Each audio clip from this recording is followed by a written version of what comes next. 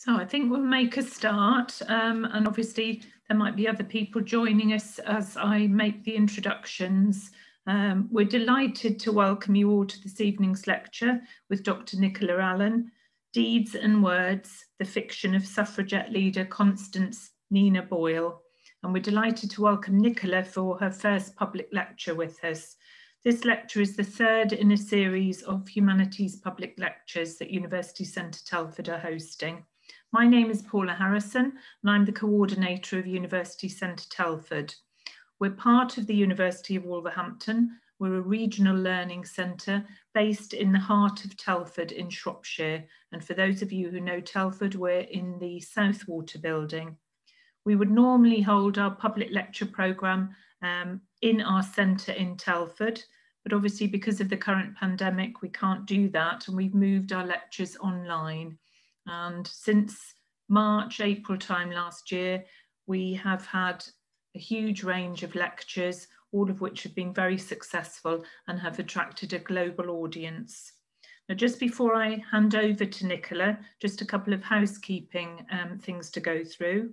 There'll be an opportunity to ask questions at the end of the lecture, and you will see if you're on a desktop or a laptop that there's a Q&A button at the bottom of the screen in the middle. If you could use that for your questions, and I'll read them out then to Nicola.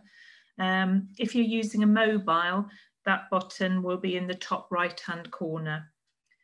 Just to remind you that the lecture is being recorded, so please can I ask you not to share any personal information in the Q&A box. And also the recording will be uploaded to our University Centre Telford YouTube channel about a week to 10 days afterwards, so you can see the recording there. So Nicola is a senior lecturer in English literature at the University of Wolverhampton, and she's been with us since 2016. Before coming to Wolverhampton, she taught at the University of Northampton, and she completed her PhD at Birmingham City University. So a very warm welcome to you, Nicola. Thank you very much for delivering this lecture tonight. Thank you. Thanks, everybody. I'm really glad that you can join me. I'm going to just sort of really, hopefully, guide you through some of the highlights of Constance Nina Boyle. I think that she's a fabulous figure, and I think that she's particularly interesting because she's kind of known to historians. So she was the lead, one of the sort of leaders of a group called the Women's Freedom League, and she's, as we'll see, she's kind of remembered in history, but she was also a prolific novelist. She wrote 12 novels, but she wrote them all after she was injured in later life, and that kind of made it a little bit more difficult for her to do what she became sort of well known for, which was kind of get on the road and go and sort of promote women's rights, really. So I want to just start by sort of telling you how I got to hear about her, because I think that's kind of interesting. So she's the woman that you can see in the top row of the pictures there. She's the woman that's sort of standing behind the kind of little desk that's got all the copies of the vote on it, and she's which is the publication of the Women's Freedom League, which she was also obviously heavily involved in. Yeah, she was incredibly prolific as a writer and a campaigner. I think kind of deserves to be better remembered, really. So my route to finding out about her, so I should just say that I'm actually an English literature specialist. I'm not a historian. So I think it's interesting because she's a novelist, so I should have heard of her, really. But I sort of came to know her through a fairly sort of strange route. So I just want to kind of sort of tell you about that, really, because it allows me to tell you about a couple of other characters that were her really close friends that are also really interesting. Then I want to tell you a bit about her fiction, and then I'll sort of hopefully answer any questions that you might have about her. So it's sort of started with a book many things do for me. So as I say, I'm not a historian. I'm interested in English literature. And I read many years ago when it first came out, I read Ali Smith's Girl Meets Boy. And it's a brilliant book, but it's got this character in it that's really fascinating, who goes by the name of Burning Lil. And she's a suffragette who makes these amazing escapes. She's kind of well known as a sort of escape artist. She keeps, evading the police. One of the things that she does that I was really drawn to, she's kind of a small, slight woman, and she's being held in a house under the Cat and Mouse Act. So she's been released from prison because they think she might die, and they don't want a suffragette to die in prison because the government don't want the publicity of that. So they sort of force feed them. They get pneumonia, then they get sent home to sort of recover, but obviously they're not meant to escape. So the house is guarded. She's in this terraced house. There are police at the front and the back of the house, and Lil several times escapes as washing, but then they realise that she's escaped as washing. So when she's done this several times and then burnt more houses down, because that's her form of protest, they sort of capture her again, and they decide, okay, we're going to check, we're not going to let her do this. So the suffragettes organise this event where the laundry van turns up, but she's not going to get in the van because everyone's expecting her to do that. Out of the van jump all of these women dressed as laundry boys. So they've got the kind of collars turned up, the baker boy cap on, holding big apples so that you can't really see their face. Laundry boy goes into the house, and Lil and all these women just flood the street, and the police know that she's one of them, but they have no idea which one, and she gets away. And she escapes to France, and on the way she burns down Kew Gardens, like you do. So she's a fantastic character. And in the back of the book, there's this little note, and Ali Smith says this is actually a real person. She's a real person that people don't really know very much about. And I was just fascinated, decided I wanted to know more about her. Now, you might be lucky enough to study Lil at school now. She's far more well known than she was in those days. But I was fascinated by her, but I kept sort of thinking, well, she's an historical figure. Yeah, she's a character in this book, and that is wonderful. But she's an historical figure, and I do literature. I must try to concentrate on on that. But then I had to just find out more. So I ended up kind of researching her, and I found out about a couple of the people that she kind of hung out with. So there's Lil in the middle with the number 12. That's actually a photograph that was taken without her consent when she was in prison. Obviously the authorities wanted to be able to recognise these women. So that's a surveillance photograph when she's taking exercise in the yard of prison. And either side of her, the lady that's sitting on the chair that looks very poorly is a woman called Olive Waring. I'll explain why she looks like that in a little bit. Now, Olive and Lil are really the people that sort of set fire to buildings and that kind of escalated the kind of militant action of the suffragettes. And they are just sort of fascinating women. It's very important to say that they didn't ever hurt anybody, and that was really important to both of them. They were very, very meticulously careful that they would destroy property that was owned by people with wealth and influence. They were very careful not to hurt anybody. In fact, there was they entered a building once and discovered some squatters there, and so they said, "Oh yeah, okay, we're not gonna do anything to this building." So they're terrorists with with an ethical edge, I think. But they're fascinating figures. And then they had this friend. So she didn't go and burn buildings with them. She was a bit more reserved, but she was in her action. But she was certainly as interesting and as committed to the cause. And that's Constance Nina Boyle. And she's the lady that you can see the portrait of with the little poodle. So these, as I say, these two women knew each other. After the vote was won, they actually travelled through France and through post-revolutionary Russia together. And they wrote reports. They were involved in the very early days of the Save the Children Fund. in the National Union of Women Teachers, and also in various animal charities as well. So they were incredibly sort of, you know, active women, and it seemed like nothing would kind of stop them.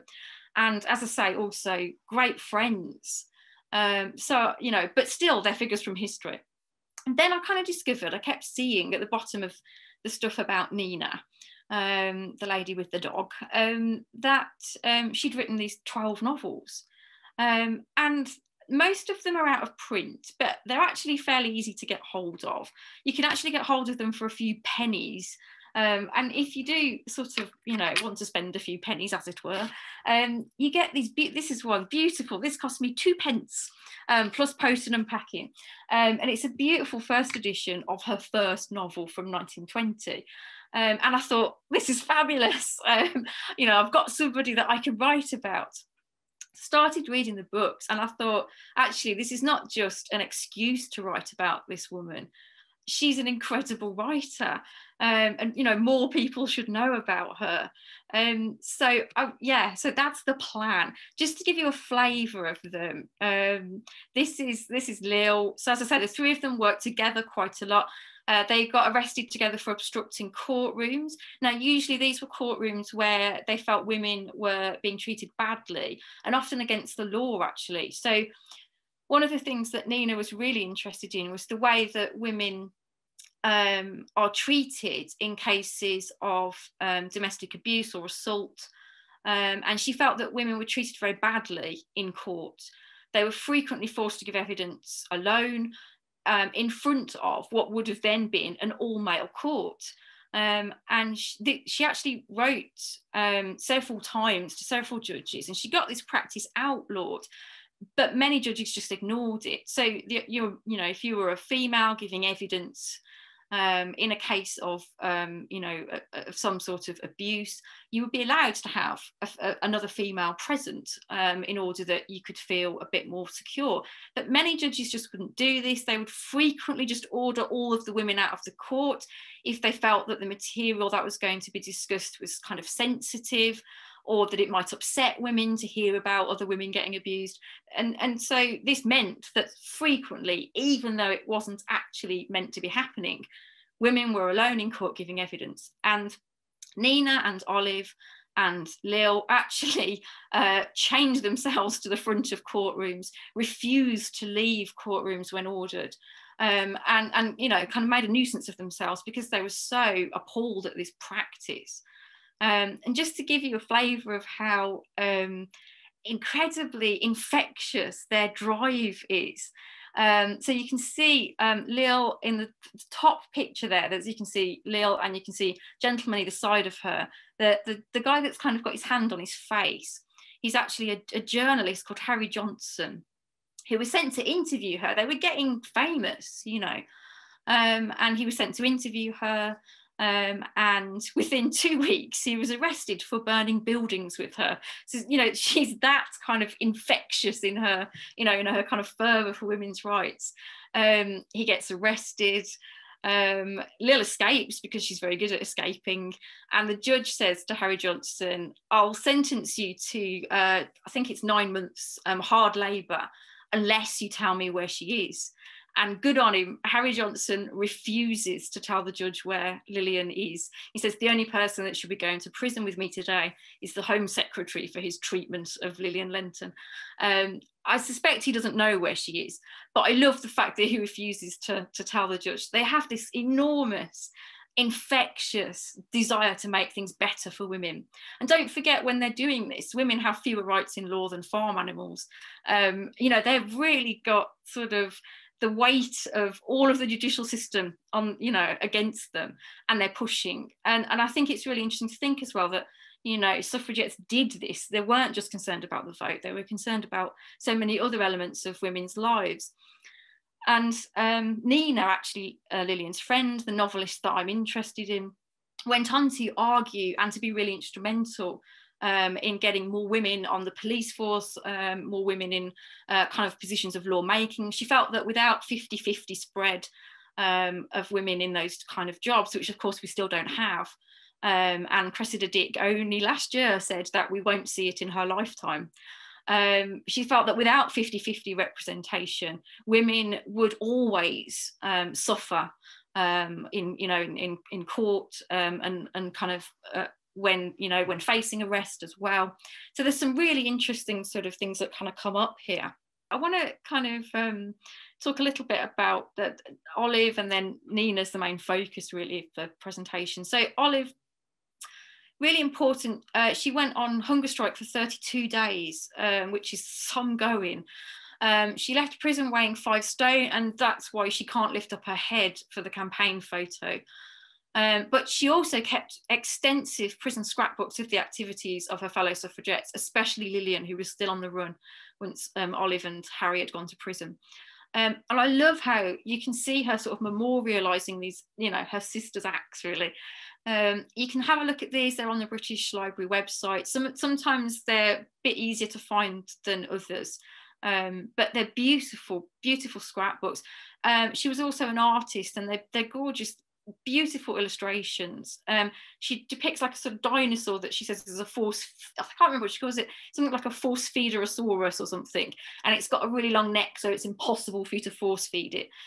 So you can really see kind of what she's going through in prison, and she seems to think it's really important that she records in her own words what's going on. And there you can see she's recorded Little burning down Kew Gardens, the Orange House at Kew Gardens. And yeah, I think that the idea of leaving a kind of legacy of words starts to become important. And this is where Nina comes in, because this is where Nina really sort of takes over. So like I say, she wrote 2 campaign books, and she wrote 12 novels. They're now mostly out of print, but not that difficult to get hold of and very cheap. So like Lillian, she's known about and she's remembered to some extent. It would be unfair to say that she's completely forgotten. That's not true. But there's very little work on her novels, actually, and there is no kind of single author's study of her, which is what I'm attempting to redress with my book. But I think she should be more well known about. And as a writer, I think she's actually really important. I think there are several reasons why she's probably been forgotten. And one is, I think, that she's got this status as a suffragette. So in a way, her writing is always thought of as something that belongs to history. It's important, but it's important to history. But actually, her work is really interesting for people that study literature. Now, it's not necessarily very literary, which I don't know how you feel about that. That might be a relief to some of you. It's actually kind of popular fiction. But it interacts with some of the text from the canon in some incredibly interesting ways. And she's got lots to say about romance fiction, and she's got lots to say about girls as readers. And of course, we know that really through the 19th century, women have, become much more literate. Women are consuming fiction at an astonishing rate. And she kind of realises, I think, that it's a space where you can reach an audience. And this becomes increasingly important, actually, after the vote is won. I think one of the things that perhaps have kind of slipped out of our sort of collective memories is that once the vote had been won, and actually these women had changed the world, they had made an enormous difference. And in a sense, this created a kind of backlash. And like I say, lots of the suffragettes, the vote is an incredibly important issue, but there are lots of issues around women's rights and women's lives that they're interested in. And it actually becomes more difficult to have some of those conversations. There's a sense of, you've got the vote, just shut up. And one of the ways in which I think Nina kind of resists that is in the novel. It's a space where she can create a world of her own, where she can comment on that world, where she can reach audiences of, vast amounts of women through the lending libraries that exist.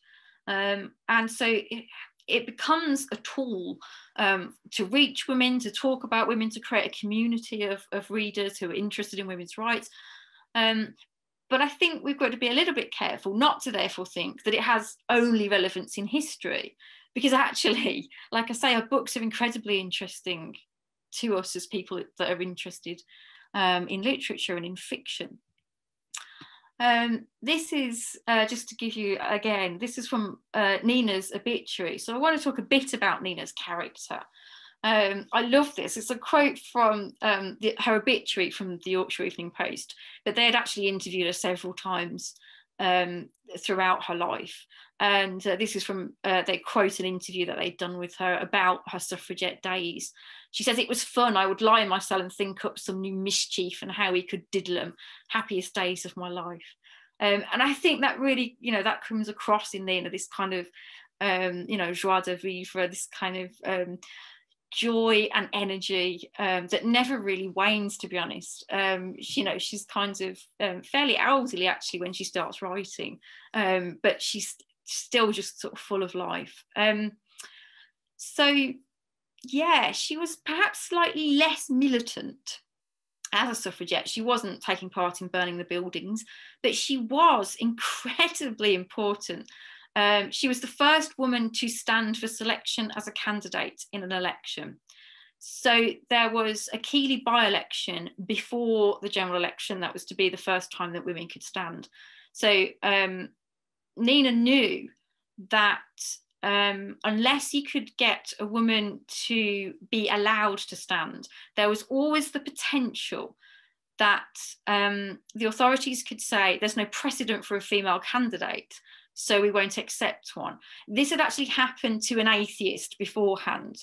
So Charles Bradlaugh kept getting elected, but because he was an atheist and he wouldn't swear on the Bible, the government sort of said, well, there's no precedent for this, so we're not actually, even though you've won the election, we're not actually going to allow you to take up your seat. And Nina was worried that this same kind of thing might happen to women. So you could end up being allowed to stand, but then not allowed to take your seat, even if you win. So I'm pretty sure she has actually no desire to be elected at this point. I think what she's done is she's realised that there has to be a precedent. So she manages to get herself selected. She stands as an independent. And there's a discrepancy in the paperwork that means that she doesn't actually campaign. But what you've got is you've got the electoral officer has actually accepted a woman as a candidate. Sounds a bit mad, but that needed to happen for then those women to stand in the later general election and to get elected. And I think she's actually an incredibly important part of women getting elected.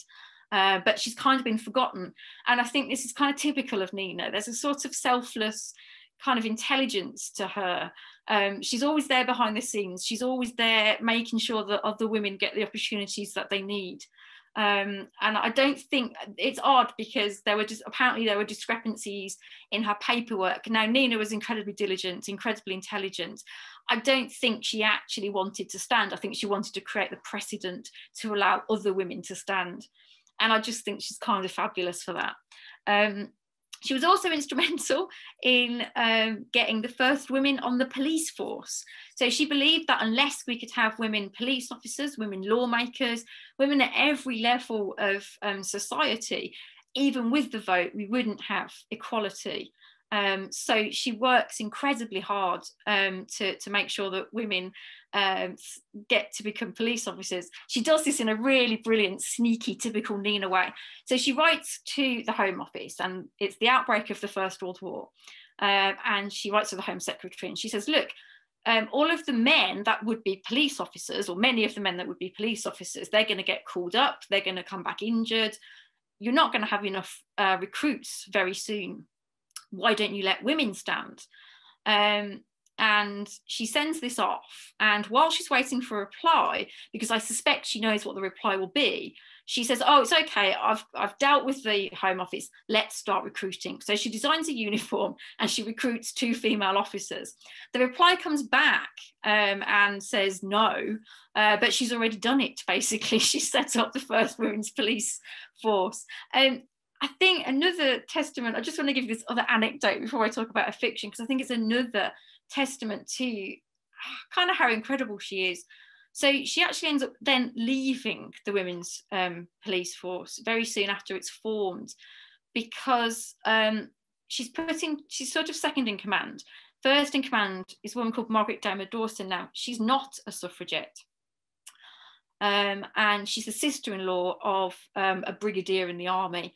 And Nina's whole sense of the police and having women on the police force is that these women are going to treat women differently. So female victims of crime, female perpetrators of crime, witnesses, women are going to bring something different to the police force. And Nina is very, very, clear on that. And this will help the emancipation of women.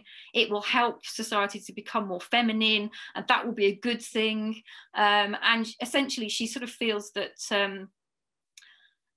that this is not about getting women to do the same job that men did. This is about actually transforming the police force. The police force itself will be different because of women. Margaret Diarmaid Dawson doesn't really have the same sense of that. And essentially, an act is passed that imposes a curfew on women in garrison towns. So they need to be indoors. I think it's from 7 p.m. until 10 a.m. It's a really long curfew.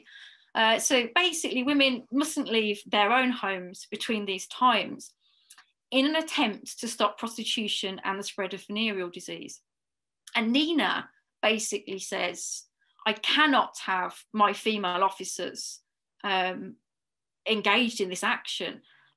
This is an insane way of attempting to stop prostitution and venereal disease. It doesn't address the causes of prostitution. It doesn't address, the need that people have.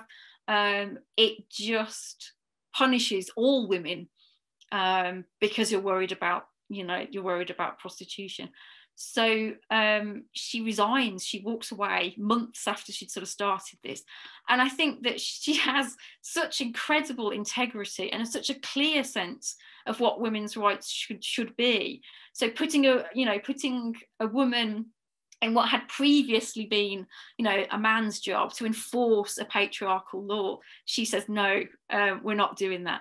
So basically, she puts it to a vote. The members vote that they are actually okay with upholding this. So Nina walks away, and she's just, I think, an incredible character. And yeah, one of the things that she kind of turns to after all of this, amongst many, is she writes novels. I think she's kind of always a writer, and we can see this. I think in so that's just another. That slide is just another lovely. There's a picture of the women wearing the police uniform that Nina actually designed, one of her many skills. It's just another obituary there. You can see how many things she's done, really. So she went to jail 5 times. She's interested in the Save the Children Fund, and yeah, it says that she formed the Women's Police Force. So there you go. There's proof that what I said is true. But yeah, I want to just have a look at one of the things that she said, really. Because I think this is key to her fiction. This kind of leads us into talking a bit more about her fiction. I'll give you a sense of some of her novels in a second. This is an article in The Vote. So this is the publication of the Women's Freedom League, and it's written really at the beginning of the Second World War. The First World War. So I've lost all history. The First World War. She says, to women, man has always posed as protector plus owner. He has ignored the obvious fact that his own existence constitutes her chief need for protection. Whether he be the potential soldier who, with the cry, women's place is in the home on his lips, yet claims the right, if his warfare demands it, to destroy that home, or whether he be the unknown element every woman is afraid to meet in a lonely lane or in the dark, man is the prevailing danger. And in view of this special danger, which comes only from one sex and only affects the other, how can men be so ungenerous as to not deny women the vote, and with the vote, the means of adequately protecting ourselves and punishing the guilty in regard to these crimes? So she's got this real sense that unless you let women have a voice, unless you let women have the vote, you're going to have this situation in which one sex, she says, poses a danger to the other, and that will go, unanswered for. One of the things I think is so incredibly sad is that this was said in 1915, but it sounds very similar to discussions that we've had, unfortunately, very recently around the Sarah Everard murder.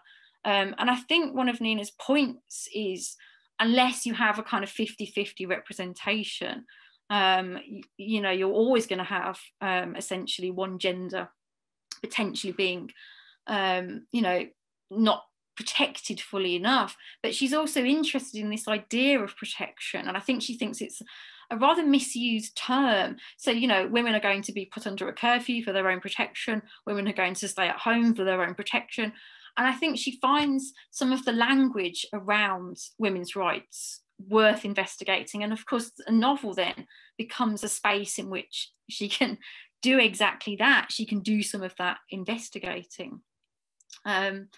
And yeah, I think she's kind of very, very good at writing, at knowing how to, you know, how to get people on side through words. So, you know, Lil is fabulous with her matches.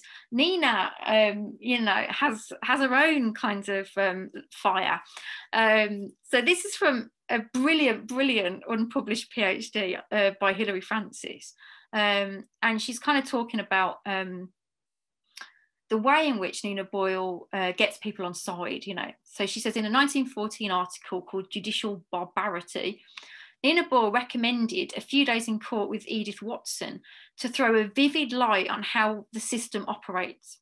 Endeavouring to stir a response from readers, she painted a picture of victimised women.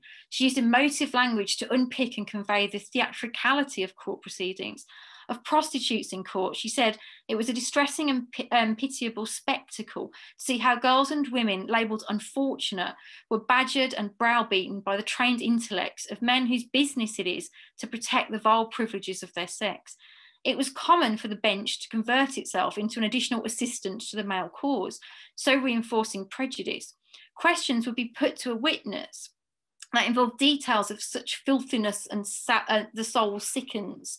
Then the subject matter was used unscrupulously to discredit the witness who shrank from the counsel's bullying.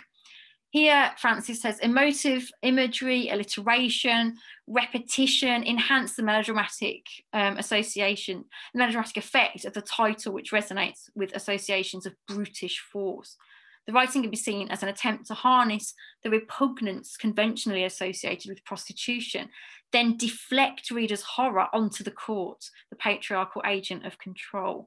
So in other words, she's using her language to, you know, she's using the language that she employs here to take on some of the associations, the linguistic associations we might have with prostitution, to deflect those and to actually put them back on the court. In other words, she's a writer. You know, she's got this incredible skill. She does make people listen. She does change the law, actually, you know, several times. One of the key things that she did, which is actually really horrible, but it was common practice to put suffragettes in prison vans with male sex offenders, and you would allow what was going to happen. The idea is that it would deter the suffragettes if they had the terrible experience in the prison van. And Nina actually, you know, documents this, she experiences this, and she does not stop writing about it. She writes letters, she writes articles. She's incredibly good at sort of taking, like Hilary Francis says, some of the associations that you might have, you know, that you might use to discredit women, and turning them on their head, using them to kind of discredit the patriarchal order that she's seeking to essentially overthrow. But yeah, she's a writer. She's always a writer. And I think it's worth remembering that, because her novels then, you know, become even more important, I think. So yeah, let's have a quick look at her as a writer, and then I'll stop and you know, you can ask any questions. So Julian Simmons in Bloody Murder is writing about, you know, the horrible crime fiction of the sort of the 1920s. The kind, you know, it's some of the stuff that Nina actually kind of uses. She uses lots of genres. She uses romance, crime, sort of, you know, kind of like detective stuff, but frequently there isn't really a detective, the reader's actually doing it. Really popular stuff for the 1920s. And Julian Simmons says something really interesting here. So he says that the reading habits of the public actually shape the plots and the concerns of the crime fiction genre in the 20s, with an increasing number of lending libraries such as Boots and W.H. Smith's in Britain. So I love this. I love the idea that Boots and W.H. Smith's, you could actually just go in and you know, borrow a book. Sounds wonderful, doesn't it? You have to pay a small fee, but you know, I kind of think that would be quite a nice thing to return, actually. Anyway, but Simmons says the preferences of the large number of women who patronise these libraries, and it is predominantly women that are, subscribing to these libraries, must have had an effect on the literature that was subsequently produced and consumed. So he kind of identifies this might be a female space. And I think maybe slightly overly optimistic, but it's an interesting idea. So yeah, Nina is a lovely, beautiful books that I've got. If you look inside them, they're nearly all copies that were once held in these kinds of libraries. She was around in these places. So let's have a look at kind of what do we want then? And, they frequently, all 12 novels are available. Clearly, people want the next installment. She's popular. So yeah, this is Nicola Humble, who kind of theorizes, sort of what women want.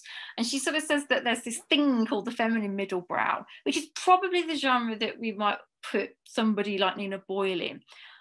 So they're not high literature. They're not kind of, they're not really sort of trashy. They're somewhere kind of in the middle, which she says is actually a powerful force in establishing and consolidating, but also in resisting new class and gender identities. It is its paradoxical allegiance to both domesticity and a radical sophistication that makes this literary form so ideologically flexible. And I think, it is ideologically flexible. One of the things that interested me about the first novel of Nina's that I read is that it's got this incredible crime thriller narrative and then a marriage. And you're sort of thinking, that doesn't really make sense, but it kind of does make sense if we think about it in the terms that Nicola Humble outlines. So your heroine can go on this incredible journey, and our heroine in Out of the Frying Pan, Nina's first novel, is Maisie, who's 16 when the book starts. Basically, her school fees are not getting paid, and she needs to find out why. And her mom's actually kind of disappeared. She actually bumps into her mom in the Swiss Alps, like you do. And it turns out that her mom is part of this crime syndicate that are basically running gambling dens, but they're kind of fixing stuff. And if you win too many times, you disappear. So it's quite nasty stuff that a mum's involved in. So she thinks, this is awful, I'm going to go find my dad. Turns out her dad is an even worse criminal who's stealing state secrets and selling them to the highest bidder. She uncovers this, she returns, he steals plans for a warship. She finds out that he's done this, she returns him to the rightful place.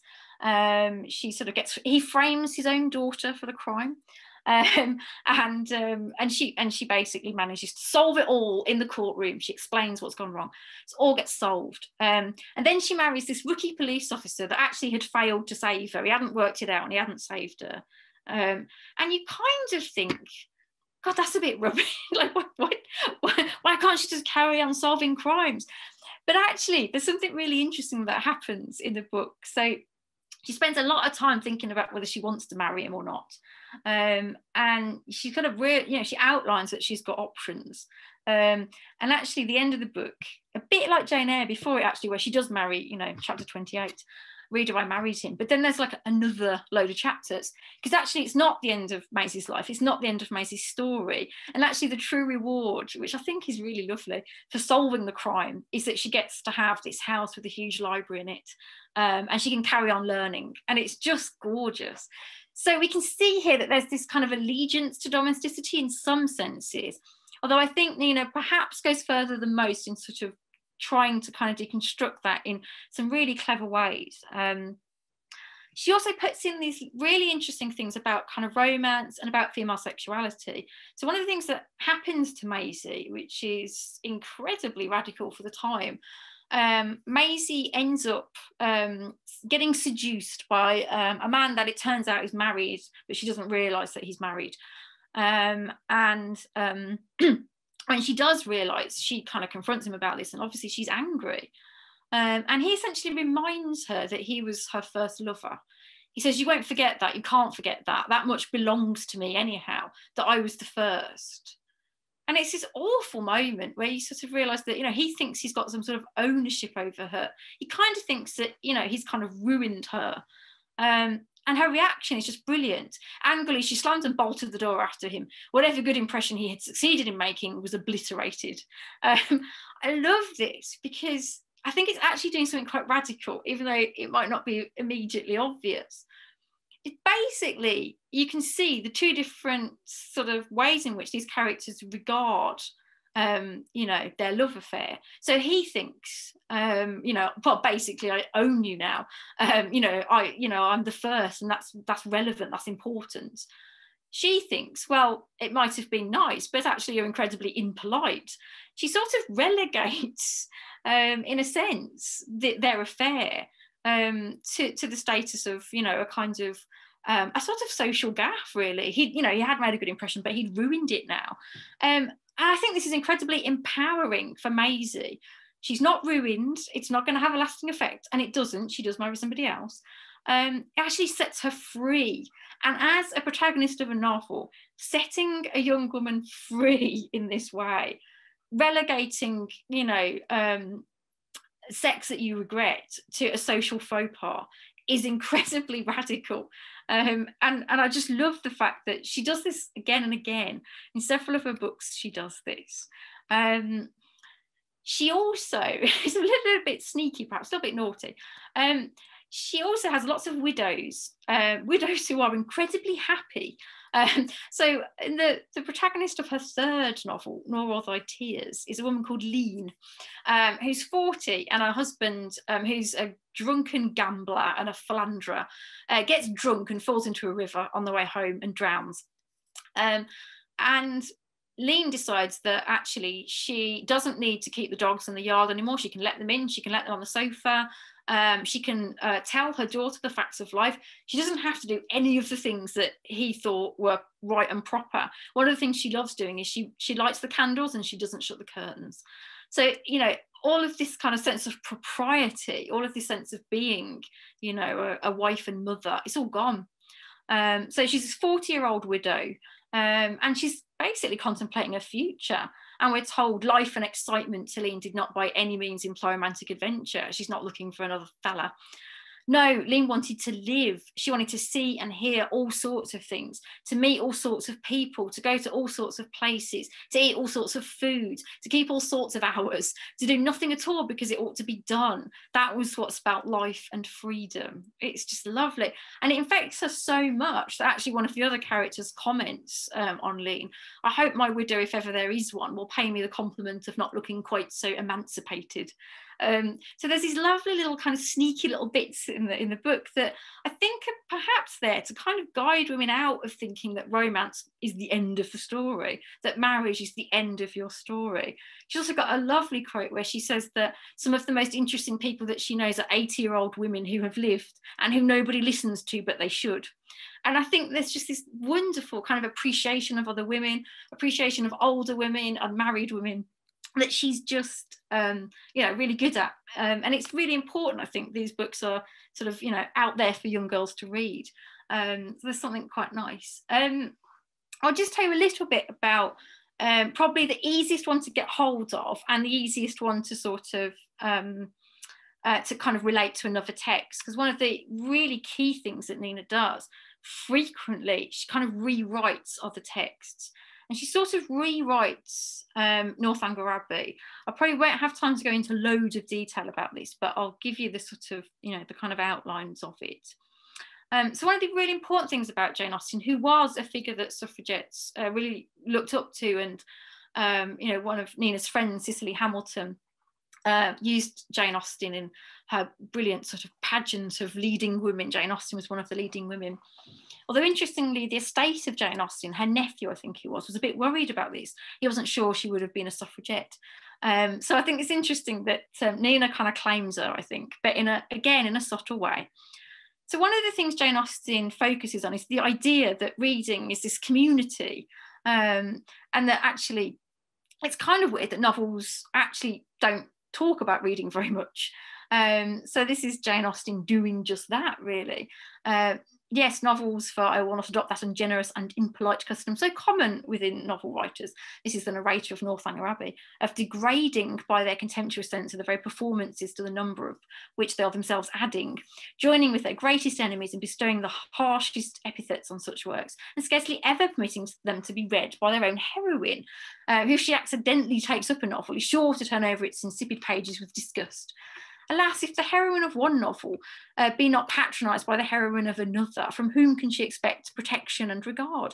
I cannot approve of it. Let us leave it to the reviewers to abuse such effusions of fancy at their leisure, and over every new novel to talk in threadbare strains of the trash with which the press now groans. Let us not desert one another. We are an injured body. So I think Austen's got this sense of women who read are this group, you know, let us support each other. Let us write about women reading. And actually, Nina does exactly that. So this is Marina Cano, and she's talking about Nina's version of Northanger Abbey, and she outlines for us. This is the only thing that's been written about Nina, I think, or one of very few, but she outlines some of the similarities. So the main characters of Nina's book, What Became of Mr. Desmond, are David and Honoria Desmond, and these are, Carno says, modern versions of Henry and Catherine Tilney, characters from Northanger Abbey. As they might be imagined, years after their marriage, like Henry, who understands muslins to Mrs. Allen's heart's delight, David Desmond flatters himself that the more becoming, as well as the most lasting dresses his wife wore, were the ones of his own choosing. His interest in domestic matters extends to the pattern of the new tablecloth, the price of eggs, the decoration of their sitting room. As the narrator first observes, Mr. Desmond was a domesticated man. His wife, Catherine Morland, savours romances, so she's reading, and consequently neglects domestic matters, a thing to which she roused herself from these pleasing realms of imagination with difficulty and reluctance, seeming to come back to it from distant spaces, a little dreamy-eyed and absent. So Honoria is kind of like Catherine Morland. She's involved in these books. The two inhabit the domain, which is the ancestral family mansion, whose old tower dates back to Norman times, a clear counterpart to Northanger Abbey. So we've got this sort of sense of a setting that's kind of similar. And we've got this sense of a gentleman who's kind of similar. And it kind of sounds like he's a good match, really. He's really good at tablecloths and curtains. He's chosen the best and most lasting dresses that his wife wears. And, you know, wow, what a catch. But as it turns out, Nina does something really interesting with this that actually involves a really complex reading of Northanger Abbey, which is in line with where critics now are, not where they were when Nina was writing. So she's sort of, Desmond knows everything about the house, much better at picking his wife's dresses than she is. What a gentleman. He actually disappears. He disappears because his wife's failing to hang the pictures properly, and he goes out to buy some different nails, and he basically never comes back. It takes his children, I think it's about 26 pages before they notice, which I think is interesting.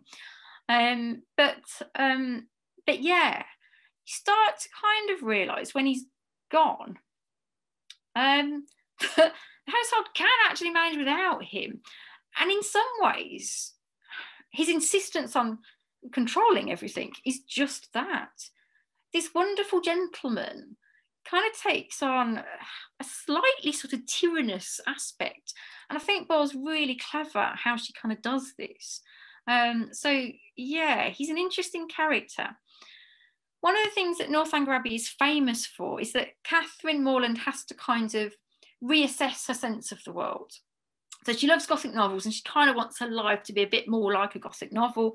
And she sort of has to kind of realise that it isn't going to be. And it's really interesting because a similar process happens in What Became of Mr. Desmond. But, and I'm sure you've guessed this, it actually happens to Mr. Desmond, and also his neighbour, a guy called Gervais. They both have to reassess what it is to be a gentleman. They both have to reassess their view of the world. And I think this is really interesting. So yeah, if I just flip to this one, as we can see here, there is this, it's kind of like Jane Austen, there's these comments about reading and in Desmond, and when talking about Honoria reading all the time, And narrator tells us that fiction is a rearranging of the strands that go to make up ordinary life, which are basically haunting tragedy side by side with petty incident, bitter sorrow and grim comedy mixed with deadly dullness, which is, I think, probably the best description of real life that you'll find, really. But you can see here that she's similar to Jane Austen in a sense. She's kind of saying, look, these are relevant things. That, yeah, there's an escapist element to them, but we need to understand that they're places where women actually can band together, where women actually might be able to discuss stuff that they can't discuss elsewhere. And we can see this building up of Mr. Desmond's kind of tyranny. So it starts off with he doesn't want gas lamps, he wants candles, and how romantic and lovely. But it's so that he doesn't really want his sister to go into the press because she's interested in suffrage, and he doesn't really like that. So he kind of dissuades her from doing it. Then his wife has twins. And the narrator tells us Mr. Desmond never really rid himself of the impression that his wife had indulged in a wild and reckless enterprise. So we can see he becomes slightly kind of ridiculous in his kind of sense of the world. And for him, the new woman was the last word in reproach, we're told. So we kind of get a sense of how we should view him, I think, here. But the neighbour, Gervase, is always kind of there in the background. And it works really nicely because you've got this happening to Mr. Desmond, but you've got this happening to Gervase as well. His sister has had children outside of wedlock, and she's ruined the family name. And this is his response. So Mr. Desmond's wife having children, obviously within wedlock, but she, he sort of says, oh, she's wild and reckless. Gervase says, why did not somebody murder Teresa? How had such a woman escaped? And we get this sense, something actually quite troubling about his reaction here. She's only had some children. And you get the sense that there's something actually quite nefarious underlying these two gentlemen, which is kind of brilliant when you think about the journey that we go on in Northanger Abbey, where Catherine kind of realises that, she sort of hopes that she's going to meet this kind of Gothic, villain, and she kind of doesn't. But actually, Nina kind of says, actually, there is something quite villainous about some of these gentlemen. It just doesn't present itself with a twiddly moustache and a cape.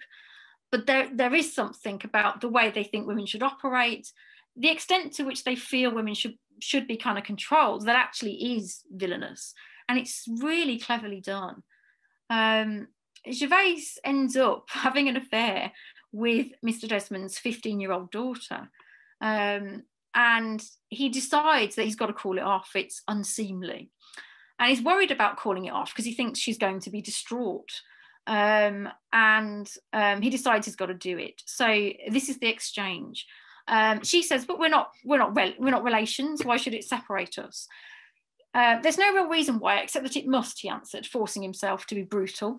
The only possible way. I cannot go on with it. I think it would not be decent. It is utterly impossible.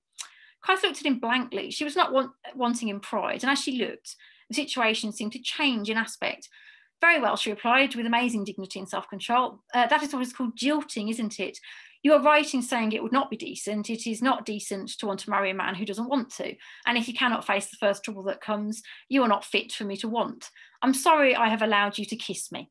She walked away from him without another word of farewell, ignoring his goodbye, darling. In her breast was a raging anger, embracing Gervase, her father, all men, curs she called them, and she said it over and over. How happy they had been without father, and when Lennox was away, and before Gervase came to live there. She, at any rate, would never be happy again. So she's kind of unhappy, but she's not unhappy because she's lost this particular lover. She's kind of realised that there's a double standard going on, that there's, she has no power. That's what she's unhappy about. And later on, he actually realises that she was right when she said that he was not fit for her to want. She is quite right, he thought ruefully. I am no end of a rotter. We are all rotten. What hope is there for people like us? Which is just brilliant, I think. So you've got this retelling, in a sense, of a story in which a girl has to kind of reassess her desire to be in a Gothic novel, to a version that's much more kind of in the popular fiction vein, not particularly Gothic in the same way. but where actually it's the male characters that need to realise that they need to change the way they think of women. And I just think it's just an astonishing novel that we should have heard about. They're pretty much all like that. They're pretty much all novels that I think we should have heard about. But I've been going on for far too long, so I'm going to stop. But yeah, do check her out. Do have a look on, you know, secondhand bookstores and see if you can find her. That was wonderful. Thank you very much, Nicola. I'm very tempted now to go and track her books down. They sound fantastic. Thank you very much. And that covered so much as well. She sounds such an amazing character. We've got a question from Josiane. Interesting idea of using a curfew to prevent women from engaging in prostitution and reducing the spread of venereal disease. They clearly did not think that men had a part in this. Similar non-serious suggestions have been put forward for a curfew recently to stop men attacking women after dark following the murder of Sarah Everard. Yeah, I think it's interesting. It's really sad actually how much of the kind of narratives that Nina Boyle is fighting against over 100 years ago now, how much we're actually seeing them again, sometimes almost exactly the same language as well. The idea of protection. I'm going to restrict your rights because it's the way to protect you is interesting. Yeah. Yes. I think. Shocking what you said about the police vans as well. I've not heard of that, putting women in with sex offenders. That's horrifying, isn't it? I think it's the kind of thing that the hope is that women will be so full of shame that they won't say what's happening. And I think that was what was so brilliant about Nina, is that she would always say what was happening. Yes.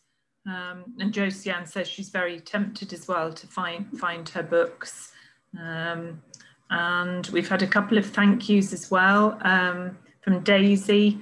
Daisy Black. Nicola, that was just magnificent. Thank you ever so much. I knew so little about this and I'm now heading out to order as many of her books as I can find. Such a brilliant and interesting presentation. Sorry I can't stay to ask questions, but would love to talk about this more. So that's really nice. And a couple of people have had to leave and just said thank you very much for a fascinating talk. Let me just see. Yes, and the same from Josiane. Brilliant indeed. Thank you very much, Nicola. I'm glad people are going to buy books, not set fire to buildings. Yes. Deb Curitan says, thank you for such a fascinating and eye-opening talk. So that's brilliant as well. So lots of appreciation from people who have attended. So thank you very much. I'm just keeping an eye on the Q&A and the chat at the moment. Julia Clark says, thank you, Nicola. That was really interesting. So thank you, Julia, for attending. Lel, thank you. That was incredible. I learned so much. And I think your passion really shone through as well, Nicola, which was incredible. Thank goodness you discovered her. They're easy to get passionate about, I think. I yes. think they're fabulous speakers. Yeah, I'm in a book group, so I think I'm going to be suggesting that we all track one of her books down. What became of Mr. Desmond is the easiest to get hold of, because it right. on print on demand really easily. I think that's probably the one to get. You know, everybody will be able to get that one. Okay, that's lovely.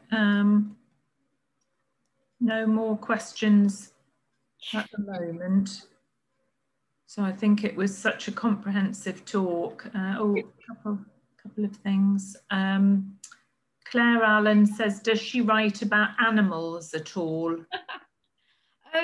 She's got a thing about how you know somebody is good is that they like animals. All of her heroines have dogs and cats and they all want them to be on the sofa and on the bed. And I think that's the mark of a good woman for Nina. Oh, that's lovely. Tom says, thank you for a fascinating talk. This is one suffragette I've not heard about before. So I think we'll all be spreading the word now about her. Claire Allen says, great, thanks very much. So yes, thank you very much, Nicola. That was absolutely wonderful. Thank you, and we look forward to welcoming you back at some stage. Julia says, Julia Clark, I think the point you made about bringing women together, women of different classes, is there an equivalent in our days, do you think? I don't know, actually. That's a good question, isn't it? I don't know whether, I think it was a kind of once, more than once in a generation, actually, opportunity. I think, sadly, we often don't remember working class suffragettes, but they did exist. And obviously these women frequently were very different, you know, politically otherwise. So Edith Watson is often associated with a kind of centre-right politics. Her best friend was a socialist. She lived with her for many years.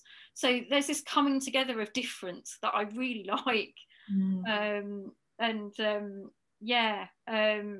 I don't know whether we have that now. It would be nice if we could get it, wouldn't it? It would, definitely. Yes. Often it's from a negative situation, isn't it? Rather than something more positive.